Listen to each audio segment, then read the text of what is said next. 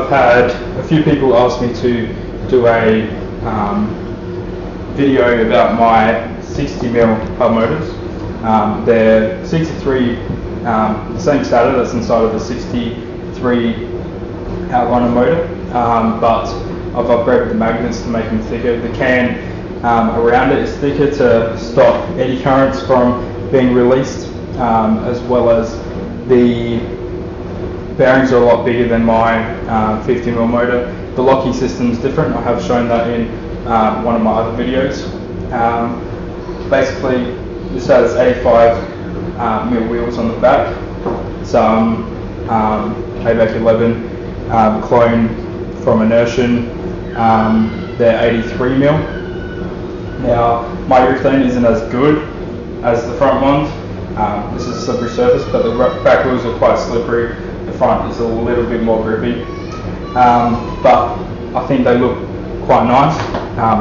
I have had the cables on the front as well, which makes a nice little blend. But yeah, it's on the carbon fibre deck made by Enertion. It's got the S.P.A.C.E 10-cell battery pack inside of it. That's done with LG 18650 HE2 cells. So it's actually a really good battery pack. This is what it looks like from the bottom view. It's quite nice and sleek. As you can see, there's a lip here. One thing that I didn't show in my last video is there's actually 4 screw holes right here, which can be used for mounting brackets to hold it, or even it's the same thread as a GoPro. So you can mount a GoPro underneath this if you have the right connection, which I thought was really good and really smart from Jason from Enertion. But front of the board with the hub motors on, I do have my risers on. I keep them on because I change between my belt drive, the 50s, the 60 hub motors all the time. So what we're going to do today is I'm going to show you a video of it riding up one of the steepest hills in my area. I go down this hill every single day to catch a bus on my longboard. It's, I think, from me dropping in from going from one of my other one of the main streets on the road that is sloped, and then dropping into down this hill. I've gotten about 60 k's down it. Not really trying to go fast, but that's around about the extent of the hill. I will get a angle test on the road to see exactly what angle it is as well, and I'm going to try to ride up it. I've seen somebody do this once before on a twin 60mm motor on the back, and it did it quite well, but it did start to sort of lag at the top, and that was on a 3.2 gear ratio. So on a 1-on-1 gear ratio, we'll see how this goes. Okay, so this is a nice little hill, not massive, about 10 degrees.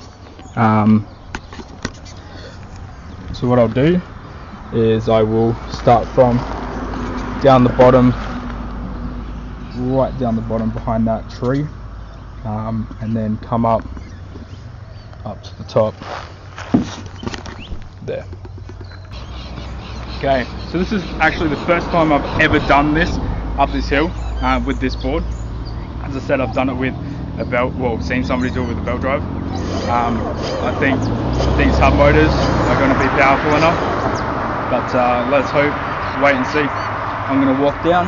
I'll probably edit the video so you don't have to watch me, but I'll see you at the top.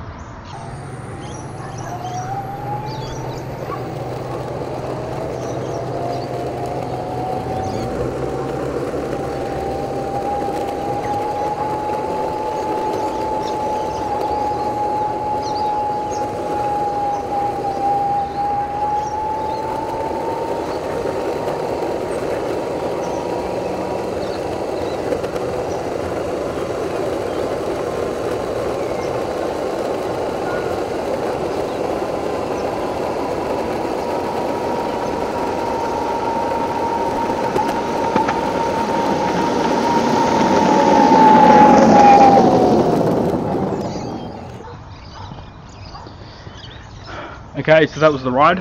I haven't changed the motors that I was using or anything. These are still the same motors. They're not particularly hot at all. Same sort of temperature that you would expect from a normal motor. I wasn't gunning it up the hill, but these are my hub motors.